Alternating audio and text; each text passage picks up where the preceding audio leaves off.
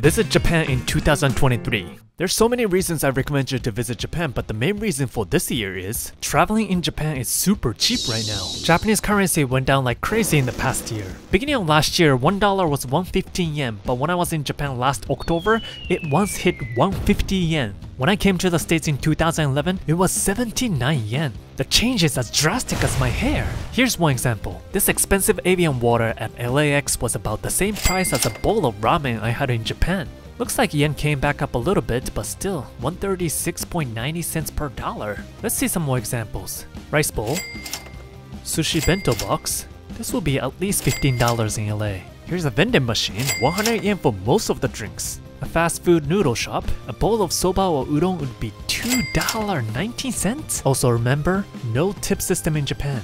I had a bowl of ramen today in LA and it cost me $20. Wow! Time to visit Japan.